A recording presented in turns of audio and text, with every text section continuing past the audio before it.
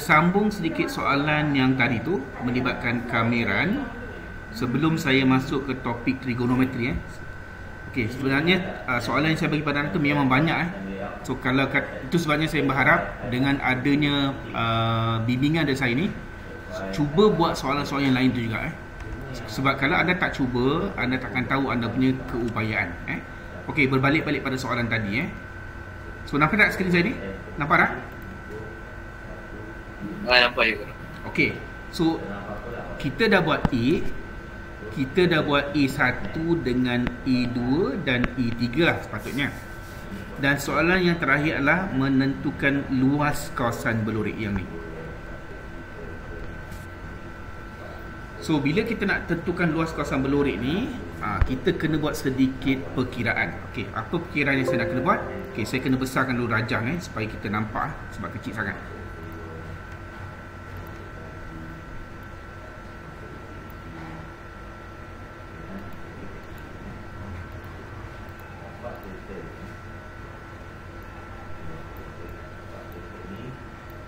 Okey, so gambar ni sebesar. Okey. So kalau anda tengok tadi, titik ni kita dah tahu ini titik ni adalah 0.64/3 lah.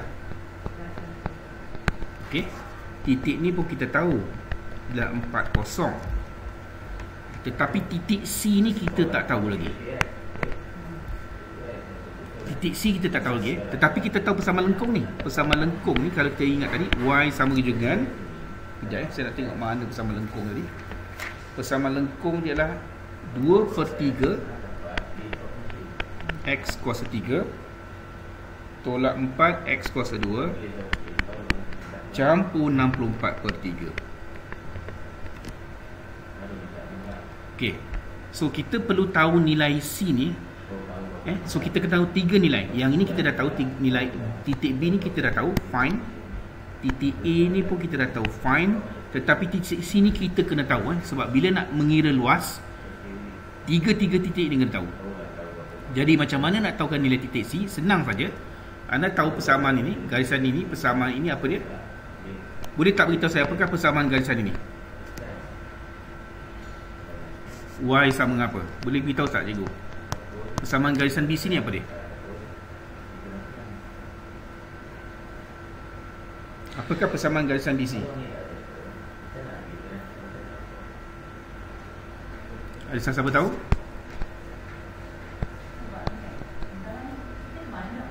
Kita kena tahu garisan BC ni adalah garisan mendatar. Garisan mendatar. Okey, so bila garisan mendatar, kita tahu titik ni nilai dia adalah 64/3.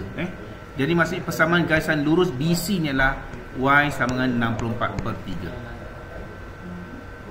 So nak tahu nilai C ni, kita kena dapatkan persilangan garisan mendatar ni dengan lengkung ni. Kita kena cari persilangan. Ini yang cikgu nak dapatkan sebelum kita boleh kirakan luas. Okey. So untuk tentukan titik C perlu selesaikan secara serentak persamaan di bawah. Apakah persamaannya? Iaitu garisan ini Y sama dengan 64/3. Ini persamaan pertama kita. Dan persamaan lengkung ni, iaitu yang inilah. Y sama juga dengan 2/3 X kuasa 3 tolak 4 X kuasa 2 campur 64/3. Ini persamaan kedua kita. Okey. So kalau kita gantikan persamaan pertama ke dalam persamaan kedua, jadi kita kena buat 64/3. Yang ni cikgu letak kat sini sama dengan 2/3 X kuasa 3 tolak 4 X kuasa 2 campur 64/3. Jadi kalau kita mudahkan, kita akan dapat 2/3 X kuasa 3 tolak 4x kuasa 2. 64 per 3 dengan 64 per 3 ni habis. Untuk nak nampak mudah lagi, cikgu daratkan semuanya dengan 3 So kalau kosong darat 3, kita akan dapat kosong. 2 per 3 x kuasa 3 darat 3, kita akan dapat 2x kuasa 3. 4 darat 3, kita akan dapat 12. Dan kalau kita faktorkan, ini akan dapat 2x kuasa 2 x tolak 6. Nampak cikgu faktorkan Ini nampak ni, inilah pemfaktoran Cikgu rasa ini topik tingkatan 2 kalau tak silap cikgu, pemfaktoran. Okey, so apa yang cikgu nampak ni, kita akan samakan dengan kosong. Mana pula ni? Okey, cikgu buat slide baru. Ni 2x kuasa 2 x tolak 6 ni kita samakan kosong. Jadi kita boleh buat 2x kuasa 2 sama kosong, atau x tolak 6 sama kosong. Yang ini mesti sama dengan kosong, atau yang ini sama kosong. Jadi yang pertamanya akan dapat kosong, atau x sama dengan 6. Jadi sekarang ni cikgu dah nampak ada dua titik yang bersilang. X sama kosong dengan x sama 6. Cuba tengok gambar balik. X sama kosong kat sini, betul? Dan x sama 6 yang ini. So maksud titik C ni adalah 6 something lah. Cikgu tak tahu nilai Y dia. So nak tahu titik C ni, kita kena gantilah. Gantikan x sama 6 ke dalam 1 bersama 1 ni. So terus kita dapat y sama dengan 64 per 3. Maksudnya titik C kita lah 64 per 3. Okey, so setelah kita dapat titik C ni, baru kita boleh kira luas. Nampak kerja dia banyak sikit Okey, so cikgu lukiskan gambar ni balik supaya kita nampak jelas. Cikgu copy semua ni.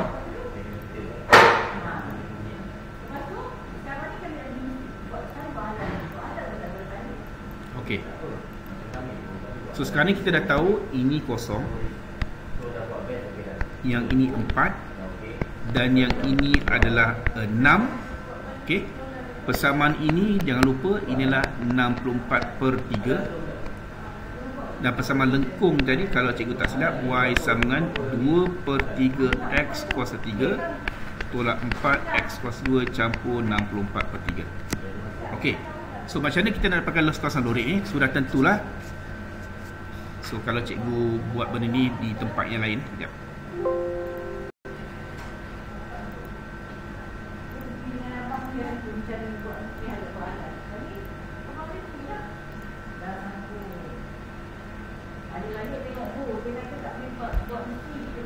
Okey, sebenarnya adalah kalau kita tengok dah dapat kawasan yang lorik ni, sudah tentu kita akan tolak luas segi 4 ini. Nampak tak? Cikgu nampak ni, satu luas segi 4 ni. Kalau cikgu buat kotak ni, kalau kita dapat luas segi 4 ni, luas segi 4 ni sudah tentulah lebar dia tadi kita tahu 6 kan. Tinggi dia tadi berapa? 64 per 3 kan. So maksudnya luas segi 4 ni sudah tentulah 6 darab dengan 64 per 3. Okey. Dan kalau cikgu tolakkan, cikgu padan ni balik. Dan cikgu tolakkan luas ini. Luas ni. Ni yang cikgu lorikkan ni. So kalau luas segi 4 tadi kita tolakkan dengan luas yang merah ni, dapat tak kita luas yang warna hitam tu? Dapat tak? Luas segi 4 tolak luas yang merah tu, dapat tak kita luas yang warna yang hitam ni, yang ni? Dapat tak? Hello? Ada tak ni? Dapat ke? Nampak kan? Okey, kejap cikgu rasa cikgu kena buat lukis ni 2 kali lah. Nampak.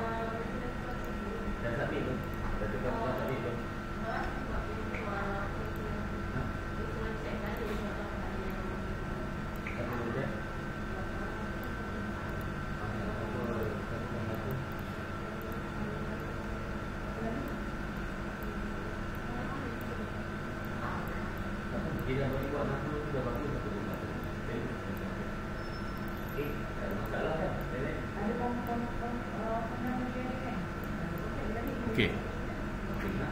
So kita nak dapatkan luas yang warna hitam ni, dia sama juga dengan luas segi 4 tolak dengan luas yang warna merah ni.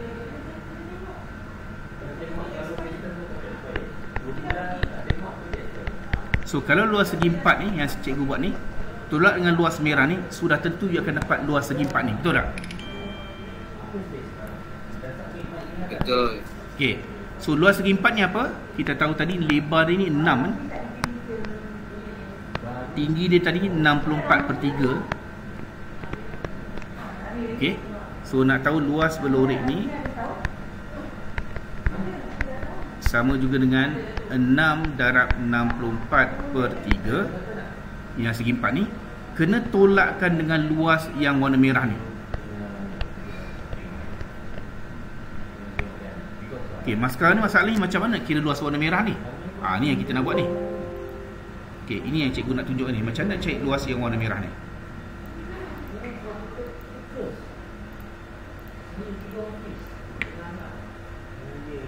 Okey.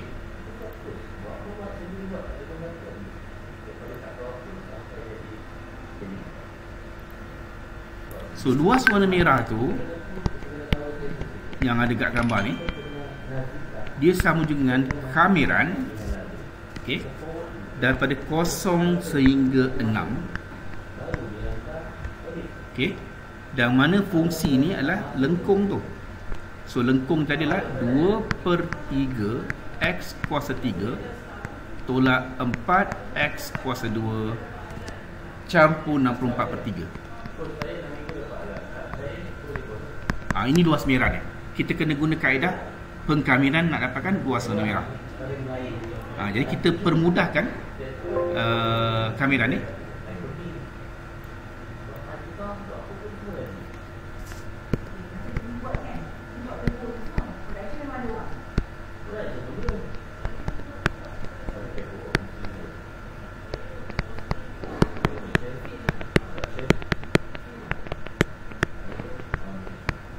Okey, yang ni kita mudahkan. Ini kita dapat 2x kuasa 4 kali 3 12 4/3 x kuasa 3 campur 64/3x 0 sampai 6.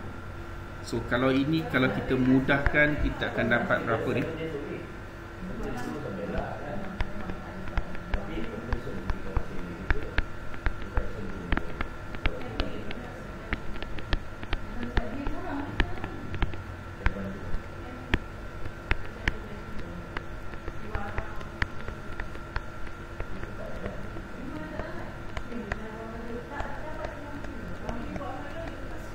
So kalau kita gunakan kalkulator, cikgu kira sekali dengan anda pun boleh kira sekali dengan cikgu.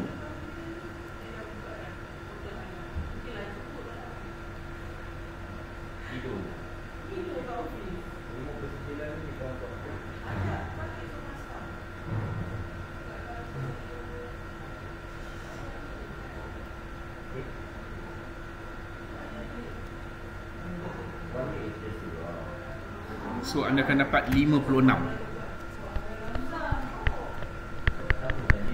Tetapi kena ingat luas kawasan berlorek yang kita nak tadi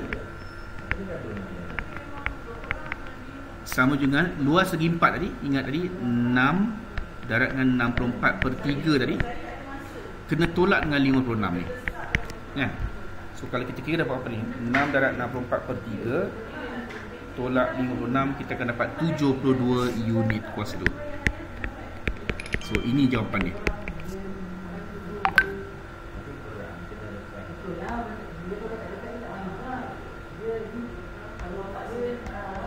Okey ni?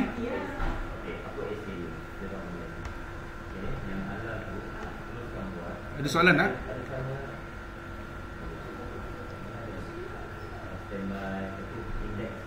Ada soalan?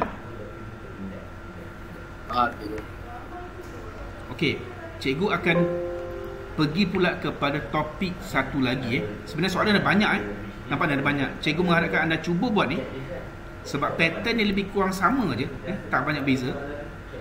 So sekarang ni cikgu nak buka kepada soalan trigonometri. Trigonometri. Soalan pun cikgu ambil daripada Mrsm juga, soalan-soalan cubaan tahun lepas. Trigonometri. Sekejap, dia tengah buka. Oh, sorry.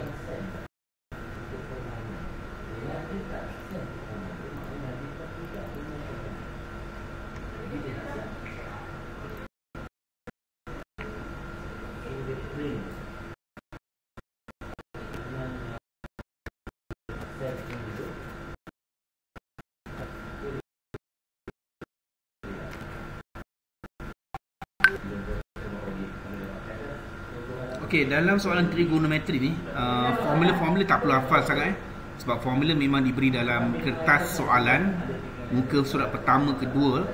Dia adalah formula-formula lazim lah yang tentang trigonometri, tak perlu anda nak hafal sangat lah, jadi kita boleh guna saja. Okey, so kita cuba buat soalan kertas 1 Penang, section A, di mana dia ada soalan tentang graf trigonometri. So sebelum kita nak buat graf trigonometri ni, kita kena belajar sikit tentang bentuk graf-graf sin, cosine dengan tangent yang asas. So cikgu bagi satu nota sikit dulu sini. Okey, graf asas trigonometri.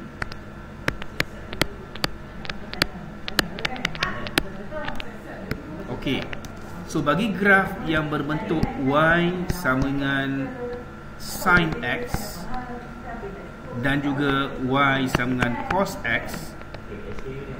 Okey, untuk nak mengira color ataupun dia punya period, formula dia adalah 2 pi over b. Okey, di mana b ni adalah perkali di depan sin x dengan cos x lah. So contohnya kalau kita ada y sama dengan sin 2x, jadi dia punya color dia adalah 2 pi per 2. B tu adalah 2. So masuk color dia adalah pi. Sama juga kalau kita ada formula y sama dengan katalah sin katalah 3x, jadi color dia adalah 2 pi over b. So sini kita dapat 2 pi per 3. Itu formula yang pertama yang kita kena ingat tentang color. So apa maksud color ni? Okey, color ni maksud macam ni. Untuk fungsi seperti sin, okey, kita lukiskan dia daripada kosong sampai color ni pi, dan dia akan bermula daripada kosong sini. Ini maksudnya satu color. Dia berubah dari sini ke sini, dan ini adalah satu color. Daripada sini ke sini kita namakan sebagai satu color. Sebab lepas ni dia akan repeat balik. So ini dapat 2 pi. Dia akan repeat balik. So setiap kali repeat tu dia akan repeat sebanyak pi. Kalau fungsi adalah sin 2x. Okey. So contoh okey, kalau cikgu buat contoh untuk graf cosine. Contohnya y sama dengan cos 2x.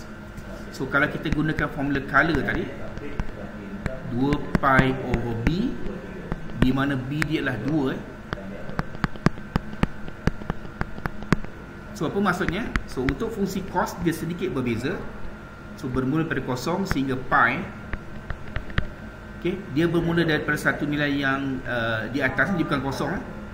Oh sorry.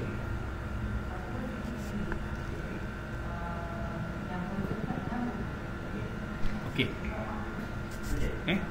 So selepas ni dia akan repeat balik lah. Dia akan repeat balik 2 pi. Nampak So ini yang kita namakan sebagai satu color. So nampak beza fungsi cos dengan sin. Fungsi sin dia macam ni, bermula di kosong, mati pun kosong. Tapi kalau untuk cos, bermula dengan satu nilai kat sini, kemudian dia akan mati balik pada satu nilai amplitude yang sama. Dan dia dalam satu color 0 sampai pi. So ini untuk cos 2x. Okey. So kalau kata cos 3x macam mana?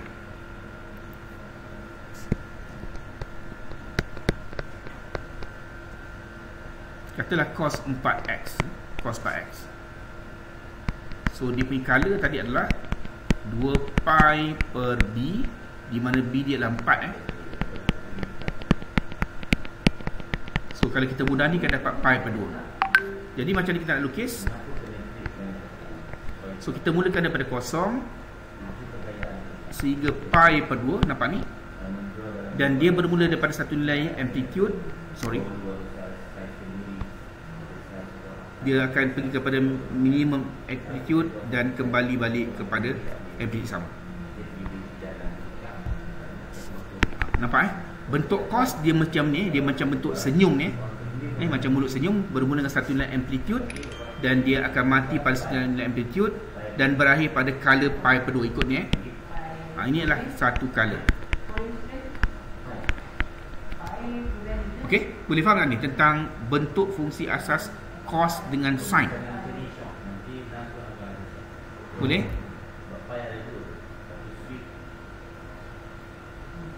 Ada soalan tak?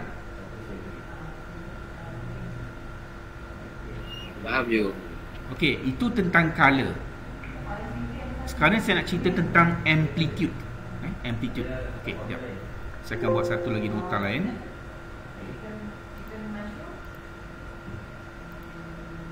Sebab bila kita nak buat graf ni, kita kena faham dulu asas dulu. Okey. Kalau katalah saya ada function y sama dengan sin x, saya nak lakar graf y sama sin x. Di sini kita tahu color dia tadi 2 pi per b, di mana b dia adalah 1 kat depan ni, yang you tak nampak 1 tu. Okey, so maksudnya kalau saya nak lakarkan, saya akan buat daripada 0 sehingga 2 pi. Kemudian dia bermula dari 0, naik, dan dia mesti mati balik dekat 2 pi. Sebab ini satu color. Dan dekat sini di atas ni, ini yang kita namakan sebagai amplitude. Dan di bawah ni pun kita namakan juga sebagai amplitude. So macam mana kita nak tahu nilai amplitude? Senang saja. Kita tengok nombor yang berada di depan sign ni. So nombor di depan sign ni adalah 1 yang anda tak nampak. Jadi maksudnya amplitude dia adalah positif negatif 1.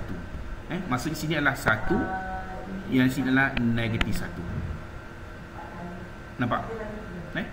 Macam tu saja. So contohnya kalau saya buat graf y sama dengan 2 sin x. Okay. So macam ni kita nak buat ni, kita dapatkan dulu di color, di mana b dia lah 1 kat sini. Okay. Jadi maksudnya kalau saya buat lakaran 0 sehingga 2 pi, kemudian ingat sin bentuk dia mesti bermula pada 0 dan dia mesti mati pada 2 pi. And then amplitude dia, cuba tengok sini, dia ada 2. So amplitude adalah positif negatif 2. Jadi maksudnya kat sini nilai ini adalah positif 2, nilai yang di bawah ni adalah negatif 2. So nampak tak macam ni saya lakarkan untuk fungsi sin di atas ni dengan fungsi sin di bawah ni? Nampak tak? Ada soalan tak tentang sin ni? Tak dengar? Faham. Okey, saya buat untuk cos pula Okey, cos pula. Y sama dengan cos x. Formula color tetap sama. Ingat b di sini adalah 1. Jadi maksudnya lakaran dia. So bila saya kata lakaran ni tak perlu tepat just lakaran saja. So bermula pada 0 sehingga 2 pi, Ingat bentuk graf sine dia mesti bermula dengan satu nilai amplitude, kemudian dia pergi ke bawah satu nilai amplitude lain, dan dia naik balik pada amplitude yang sama. Dan amplitude dia adalah kat depan ni adalah 1, positif negatif 1. So inilah positif 1 dan inilah negatif 1. Yang inilah graf lakaran y sama dengan cos x. Contoh lain,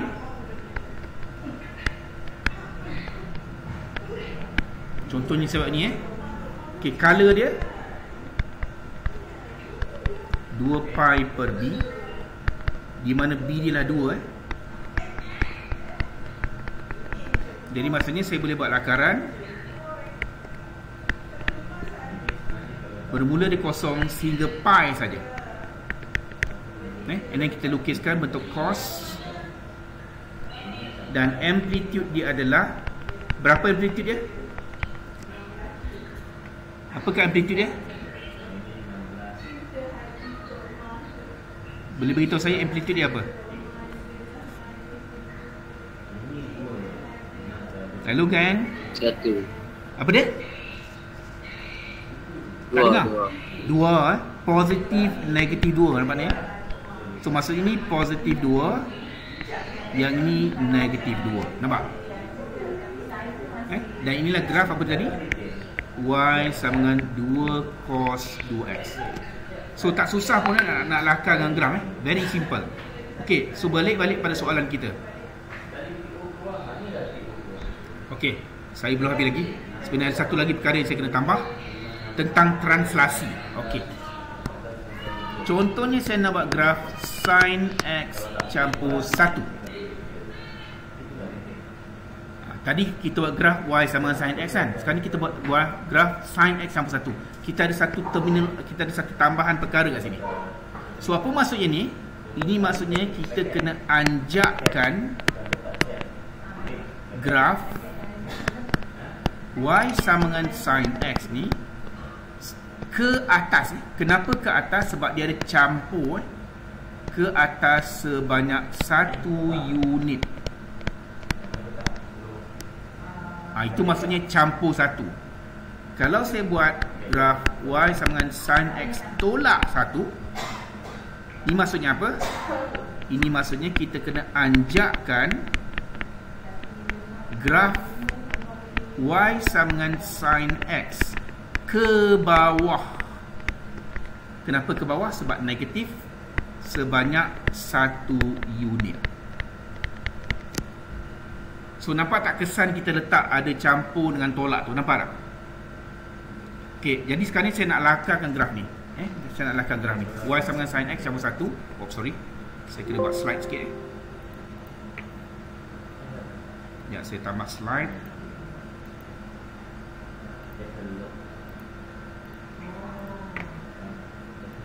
Okey, y sama dengan sin x campur 1. So mula-mula sekali bila kita ada soalan begini, kita buat yang ini dulu. Y sama dengan sin x, yang campur 1 tu kita tolak tepi dulu. So bila untuk graf y sama dengan sin x, kita ingat tadi color dia 2 pi per b, di mana b dia adalah 1, ada 1 kat depan ni. So maksudnya 2 pi. Amplitude dia adalah ada 1 kat depan positif negatif 1. So maksudnya graf dia macam mana? Graf dia sepatut macam ni. Daripada 0 sampai 2 pi, kemudian sin mesti bermula 0, kemudian dia naik, turun dan sini. Dan ini dia punya amplitude adalah 1. Amplitude di sini adalah negatif 1. Okey, tetapi kita bukan nak lukis yang ni. Kita nak lukis campur 1.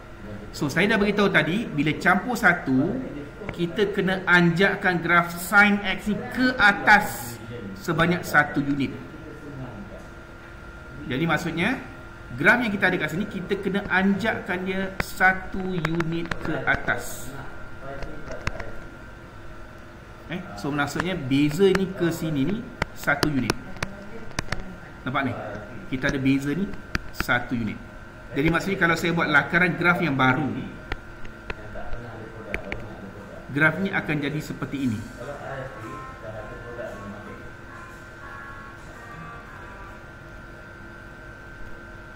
Bermula 1 dan berakhir pada 1. Okey. So ini adalah graf Y sama dengan sin X campur 1. Nampak? Dia naik ke atas. Dia ada anjakan kat sini sebanyak 1 unit.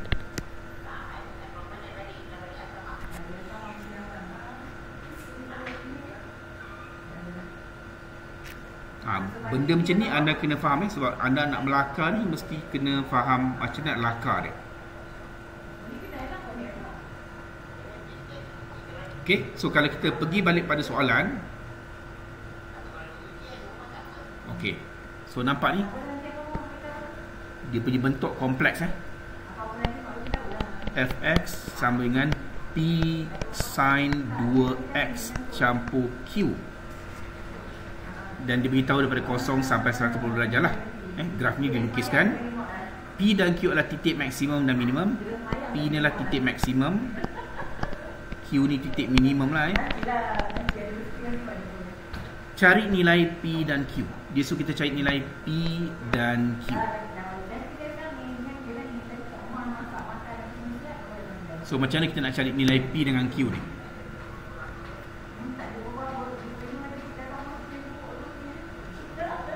So macam mana kita cari nilai P dengan Q? So ini kita punya nilai P ini P kita, ini nilai Q kita. Macam mana kita nak cari ni?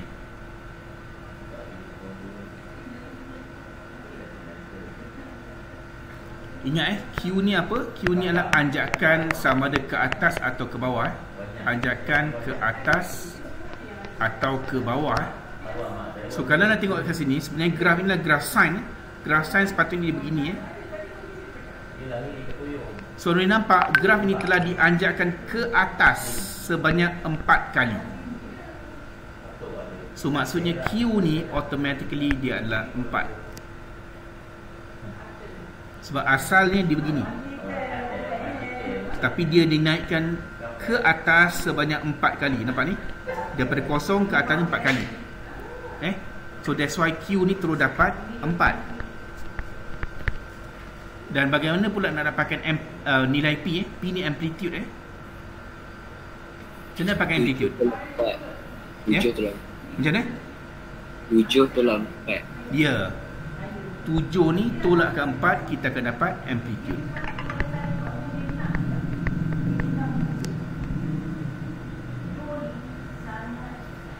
Okey, sekarang ni kita nak kira pula koordinat P dan koordinat Q. Ni kita kena tahu macam mana ni nak lukis graf ni. Macam nak tahu koordinat P dengan koordinat Q. Okey, so saya akan ambil gambar ni.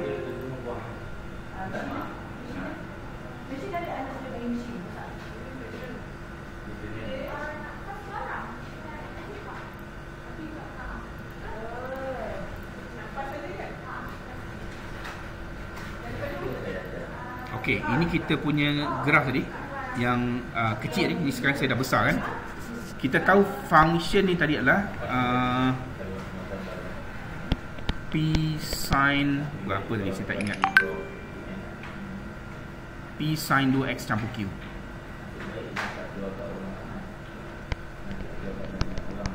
Di mana Q ni adalah 4 dan P ni 7/3.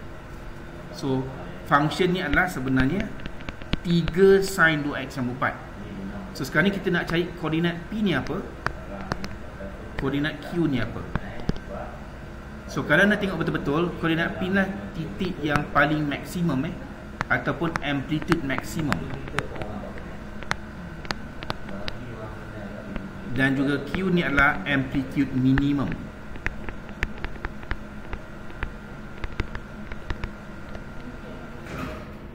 Okay. So macam mana kita nak tahu dia maksimum atau minimum? Senang saja. Untuk titik ni kita tahu nilai untuk titik P kan, nilai fx dia adalah 7.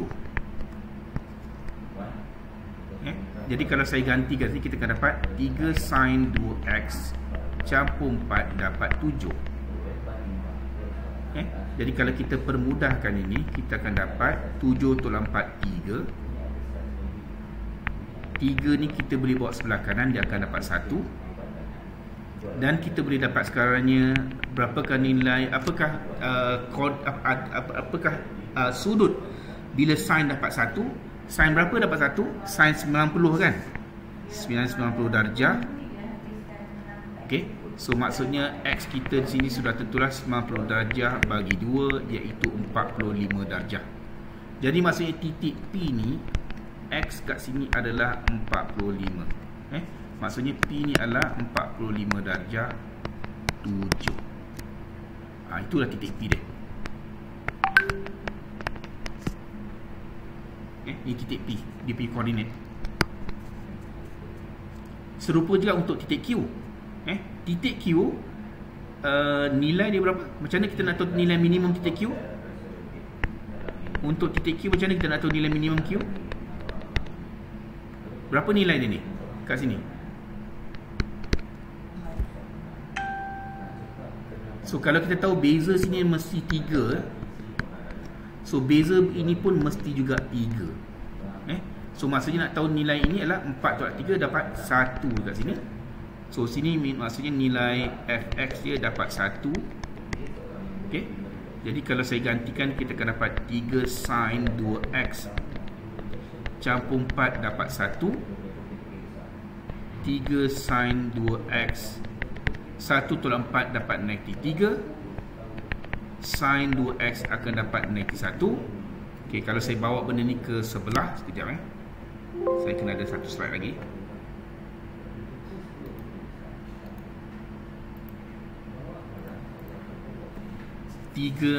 Sin 2x sama negatif 1.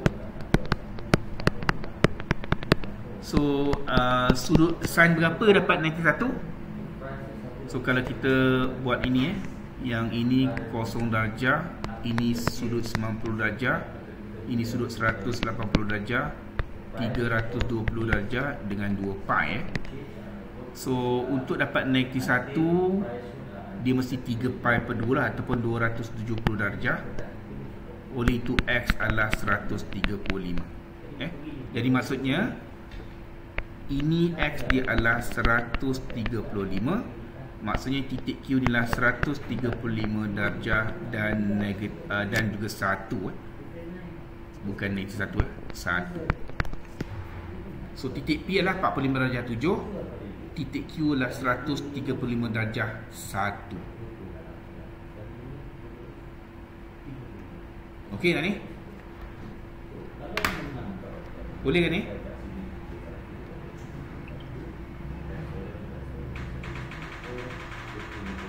Senyap Boleh ke? Okey.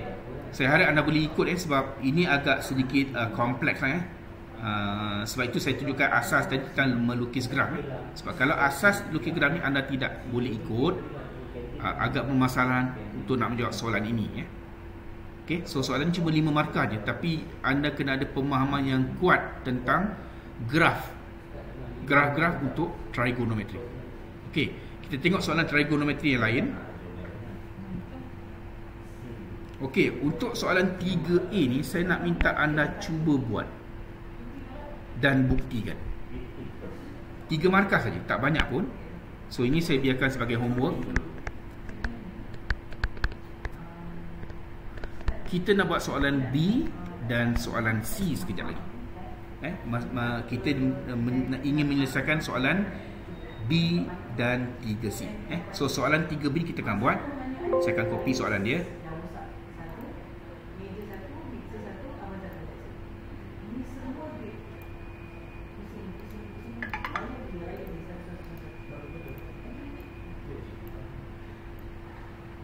Okey. Sekejap saya tambah lagi satu slide. Okey. So kita sekarang menyelesaikan 3 cos 2y campur sin y tolak 2 sama 0 bagi semua sudut yang terletak antara 0 darjah dan 360 darjah.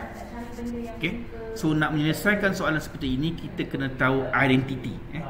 So kita kena tahu identiti trigonometri. So apa benda identiti trigonometri ni? Dia adalah formula-formula berkaitan dengan trigonometri seperti yang kita tunjuk pada muka surat pertama tadi. Mana tadi? Mana tadi? Yang ni. Inilah kita namakan sebagai identiti trigonometri. So tak perlu hafal, memang ada pada kertas soalan lah. Okey, so kalau kita tengok yang ini soalan tadi, so kemungkinan saya nak copy formula yang sesuai. Sekejap saya kena ambil satu formula yang sesuai. Formula dia somewhere here. Okey.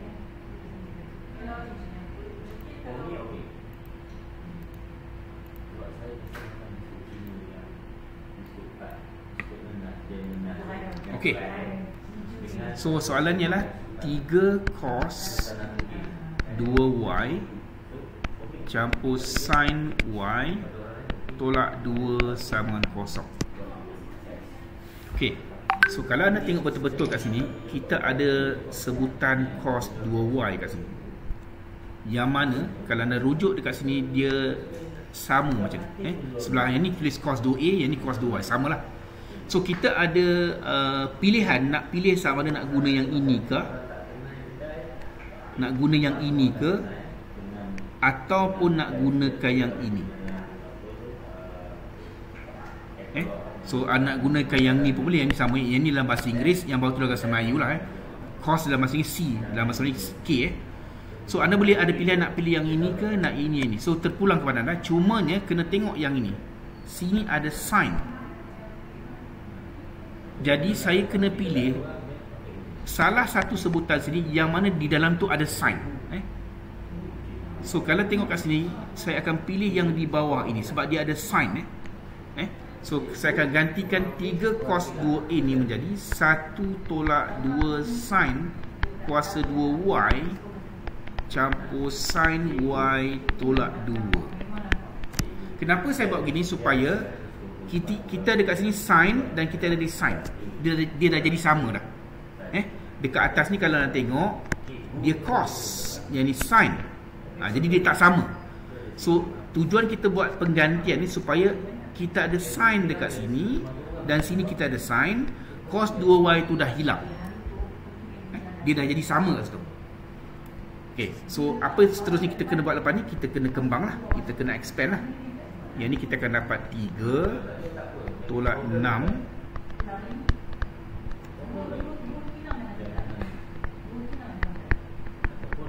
nampak? So kita permudahkan mana-mana sebutan yang boleh kita mudahkan. 3 dengan negatif 2 ni kita akan dapat 1. Allah, mana pergi saya punya ni? Okay. Tolak 6 sin kuasa 2y campur sin y sama kosong. Ataupun kalau nak lebih mudah, kita bawa dia ke sebelah kanan, kita akan dapat dia 6 sin kuasa 2y tolak sin y tolak 1 sama kosong. So kita dah dapat skala persamaan semua melibatkan sin sahaja. Nampak? Semua jadi sin. Walhal pada asal ni dia ada cos kat sini. Nampak saya dah tukar dia jadi ini.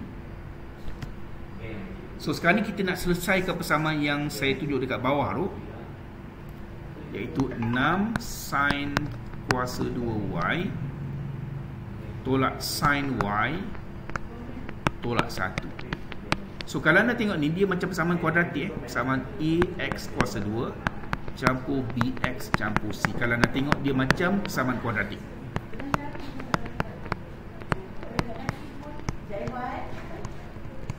Okay, so nak dapatkan penyelesaian persamaan kuadratik ni, kita kena ingat formula lah.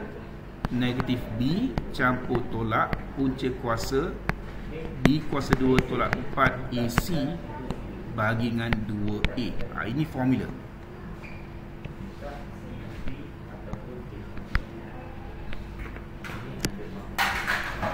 So kalau anda tengok betul-betul, kalau anda bandingkan ni 6 sin kuasa 2y tolak sin y tolak 1 sama kosong.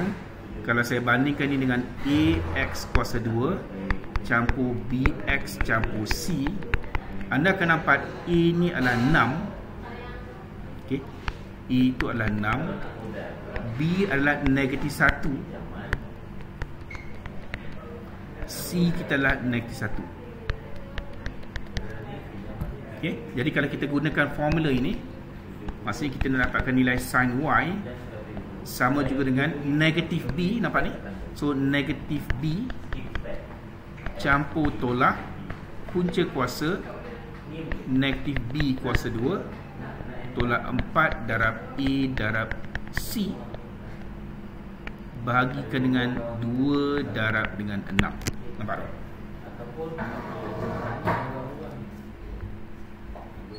Tengok macam mana saya gunakan persamaan kuadratik untuk selesaikan persamaan trigo. Okey, kejap saya nak kena buat slide tambahan. Kejap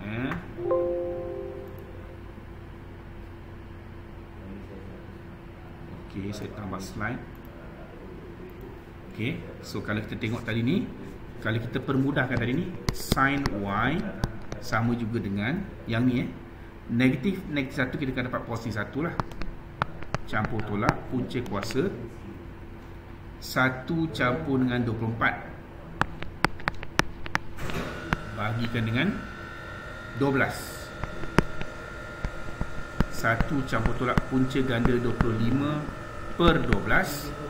Ini sama dengan 1 campur tolak punca ganda 5 adalah punca kuasa 25 adalah 5. Jadi sini kita ada dua jawapan sin Y sama dengan 1 campur 5 per 12 ataupun sin Y sama dengan 1 tolak 5 per 12. So ini kita dapat 6 per 12 ataupun setengah lah. Jadi kita dapat negatif 4 per 12 iaitu negatif 1 per 3 lah. So kita ada dua persamaan ni. Yang ini yang pertama, yang ni yang kedua. So sekarang ni kita nak kena buat selesaikan persamaan yang ini, persamaan pertama ini, dan persamaan kedua ni kita kena selesaikan. Okey, macam mana nak selesaikan? Okay, kita buat satu persatu.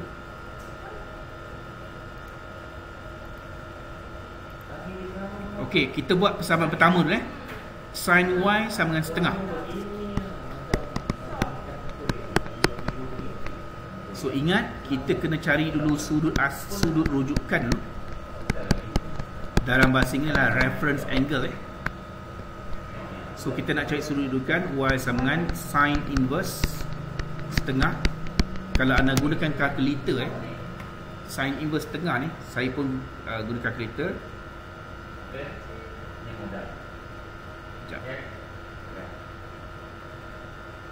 So pastikan anda guna dalam mode degree Jangan gunakan mode radian mode degree Okay, so kalau kita cari sin inverse 1 per 2, kita akan dapat 30 darjah.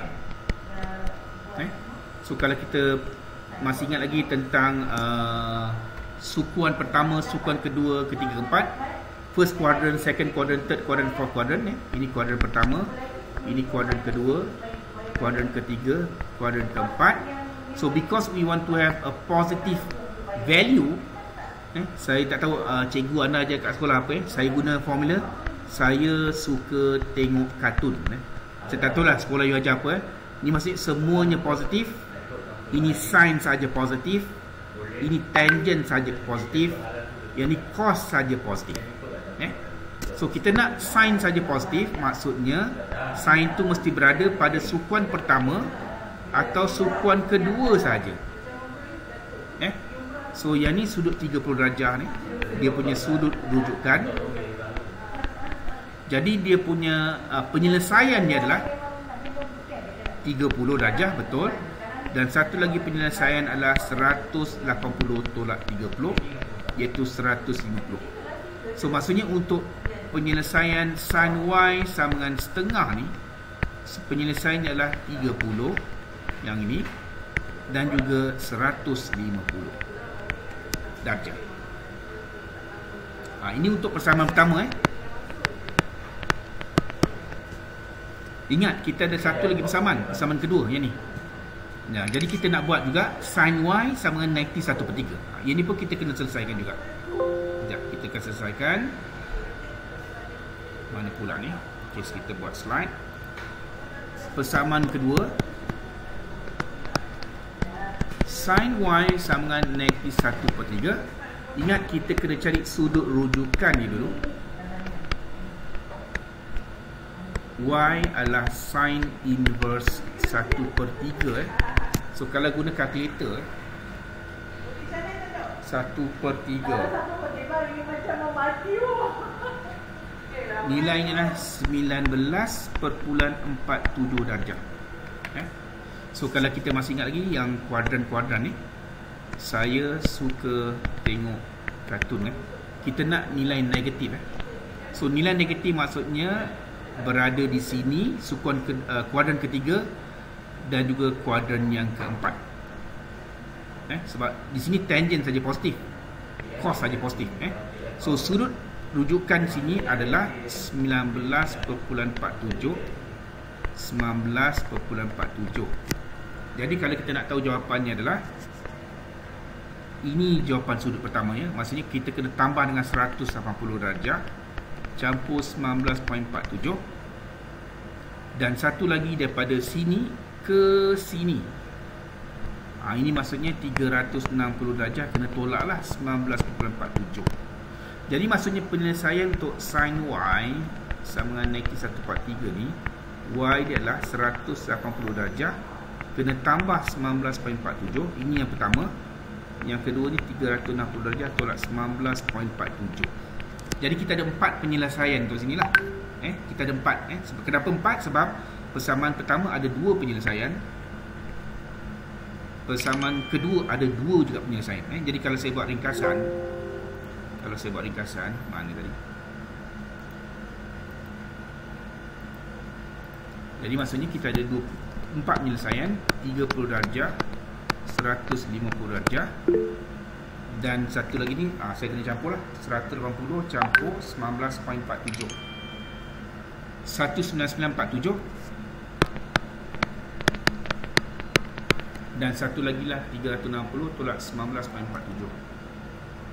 Kita dapat 340.53. So kita ada 4 penyelesaian untuk soalan ini. Dan kita mesti gunakan trigonometri. Tadi saya dengar macam ada orang hantar teks. Sekejap saya tengok je. Apa teks anda tulis? Oh, line slow cikgu, tak boleh buka mic. Okay, tak apa. Tak boleh kata apalah kan, sebab line saya tak boleh control itu.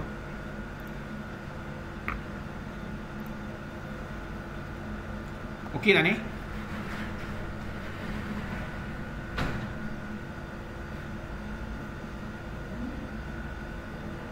Okey dah ni. Okey cikgu. Okey.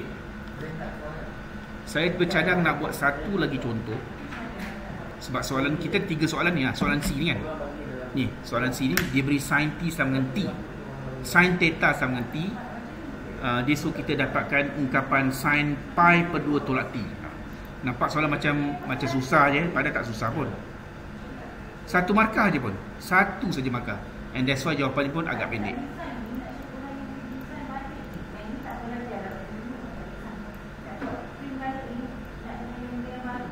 Okey, kita buat satu lagi slide.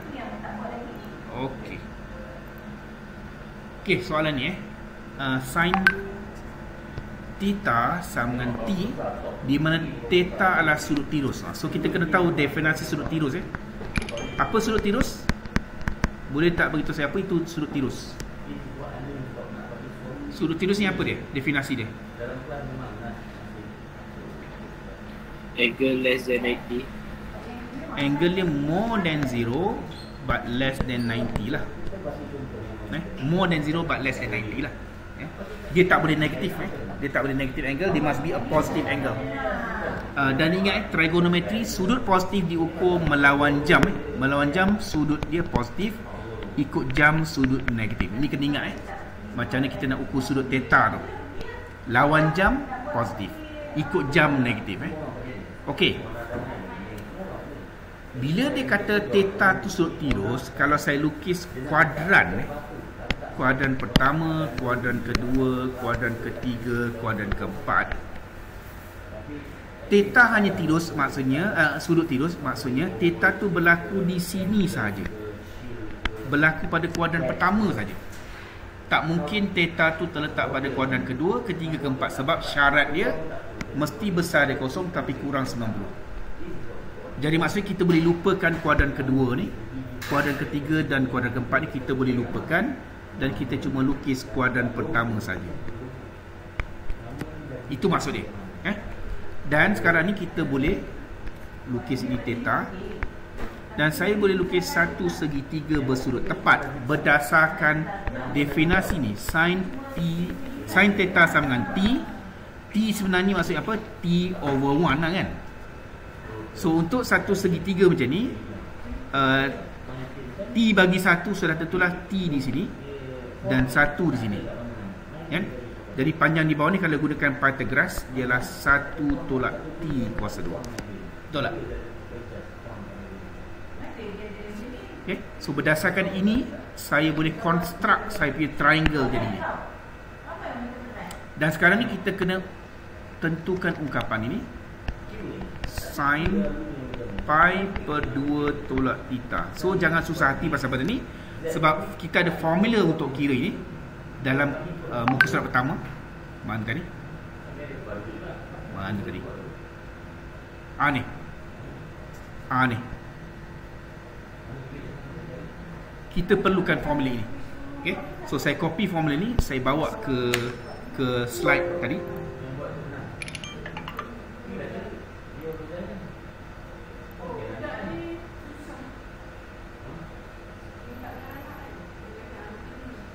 Mana tadi? Ini ke? Betul. Okey, saya paste kat sini.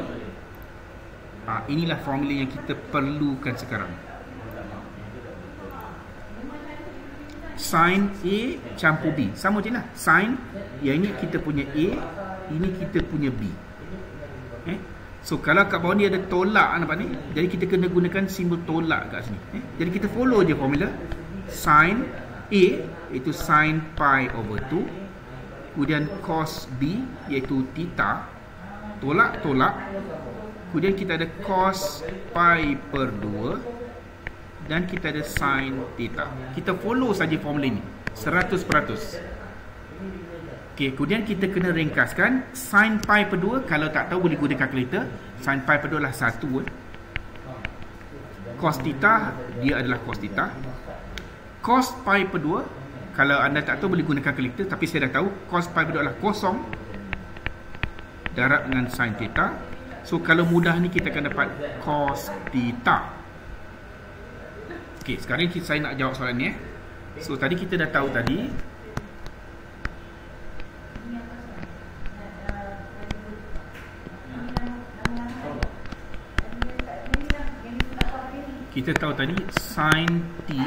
sin theta sama dengan T. Daripada gambar rajah segitiga ni kita boleh dapatkan sekarang cos theta. Cos theta adalah punca kuasa 1 tolak T kuasa 2 per 1. Dan tadi kita dikendaki menyelesaikan ini kan, pi per 2 tolak theta ni, dan akhirnya kita dapat cos theta ni. Dan kita tahu cos theta ini kan, jadi kita salin je lah. Dan inilah jawapannya, 1 markah yang anda akan dapat.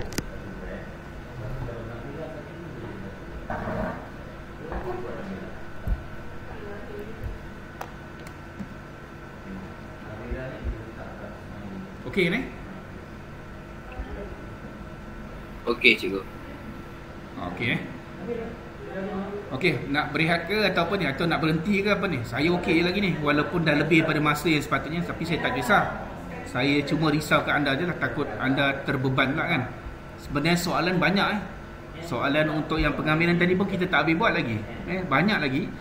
Dan saya berharap sangat you buat sebagai latihan ataupun you punya apa benda ni, homework. So soalan kamiran yang saya tak sentuh lagi tu, saya nak anda buat sebagai homework. Okey.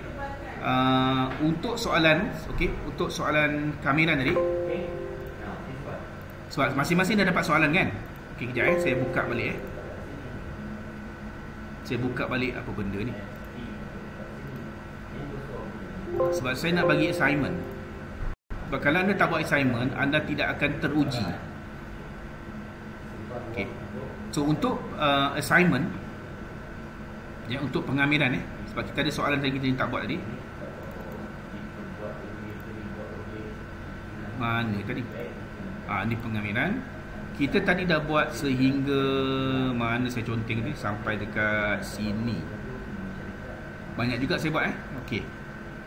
Okey, untuk soalan 7 ni saya nak Arif buat. Okey, nanti hantar pada dalam WhatsApp dalam masa 1 minggu dari sekarang. Saya nak jawapan dengan jalan kerja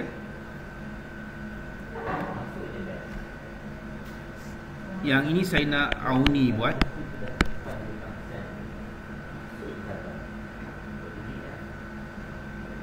Ini saya nak Irfan buat. Dan disebabkan soalan Irfan dengan Auni agak kompleks manakala soalan Arif agak mudah, saya tambah satu lagi soalan untuk Arif Ini pun mudah sebenarnya. Yang ini untuk Arif. So saya nak ini submit dalam WhatsApp group So masing-masing tak boleh tiru sebab masing-masing dapat soalan lain-lain tak sama So anda tak boleh tiru pun. Hari ni berapa bulan? 7. So 7 campur 7, 14. So saya nak anda hantar pada 13 hari 8 by WhatsApp Anda boleh screenshot anda punya jawapan 13.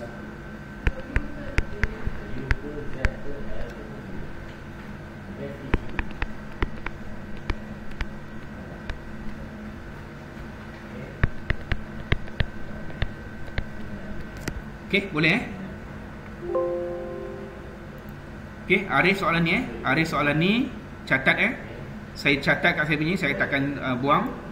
Yang ni Auni soalan nombor 10 Melaka paper 2. Kemudian Irfan Negeri 9 2021 paper 1. Kemudian saya tambah untuk Arif sebab soalan dia senang sebenarnya. Soalan Kuantan 2021. Boleh tak ni? Boleh cikgu, boleh. Kena buat latihan. Saya terpaksa bagi sebab matematik tambahan ni bukan untuk kita perhati je, kita kena buat. Kalau anda perhati je macam buku kimia ke apa, boleh lah. Matematik tak boleh, dia kena cuba buat. Memang kena perah otak sikit. So untuk ni saya save saya save, nanti tolong hantar nanti. Untuk soalan trigo. Okey, untuk soalan trigo saya nak jap mana ni.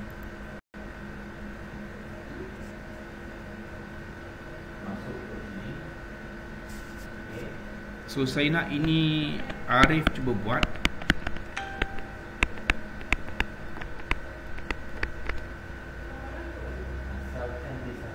Yang ni Auni cuba buat.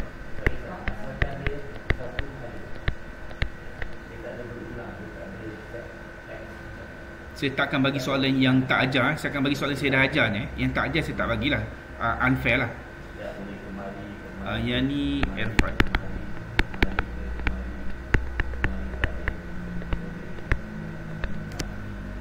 Okay, so saya stop setakat ini dulu sebab mungkin minggu depan kita akan sambung lagi pasal trigo sebab banyak lagi yang nak kena cover.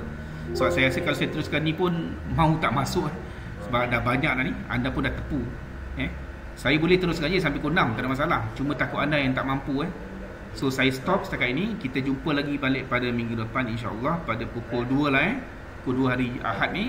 Dan pastikan pada hari Sabtu depan you hantar tugasan saya minta ni dengan jalan kerja yang lengkap Anda boleh screenshot ataupun anda tulis dekat kertas, anda screenshot on phone pun boleh, tak ada masalah. Anda hantar dalam WhatsApp group. Nanti saya akan semak. Boleh Ada soalan tak? Boleh cikgu. Okey, so saya rasa saya stop dulu kat setakat ini. Dan rakaman ini nanti saya akan letak dalam Google Drive. Nanti saya akan bagi dia punya link lah kepada anda lah untuk anda boleh jadi sebagai panduan Okey, so ada apa-apa soalan tak sebelum kita stop? Ada apa soalan? Alhamdulillah tak ada. Okey, insya-Allah. So kita jumpa lagi minggu depan. Assalamualaikum warahmatullahi wabarakatuh. Terima kasih.